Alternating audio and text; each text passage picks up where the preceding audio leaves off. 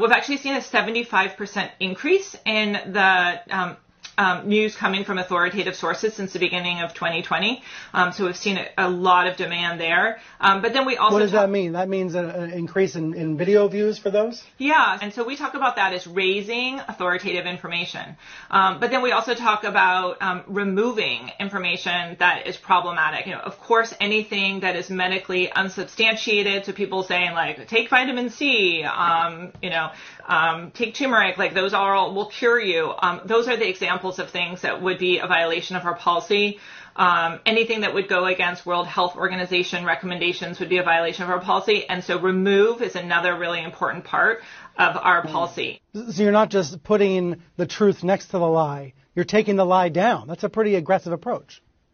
Well, we do remove, across YouTube in non-pandemic times, information that is a violation of our policy. And we've had community guidelines since the very beginning of YouTube, and we've always, anything that is a violation of our policy, we do remove it.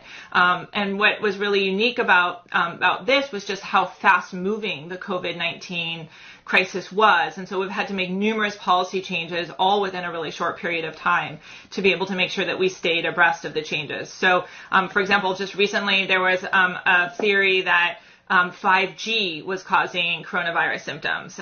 Now, no established health organization says that 5G is the source of the issue. And so that we quickly deemed that a violation of our policies with COVID-19 and remove that content.